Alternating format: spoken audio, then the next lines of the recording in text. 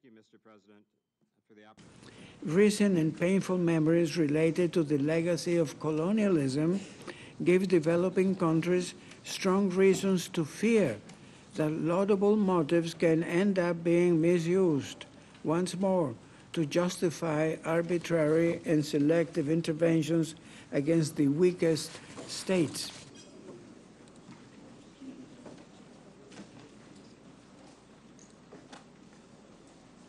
Virtually every use of force in international affairs has been justified in humanitarian terms, including the worst monsters. Ban in the US and UK. Indeed, the whole point of responsibility to protect is to open up a universe, a whole universe of policy options, policy responses by the relevant players in a way that makes the issue of coercion in any shape or form hopefully something which will only very rarely arise.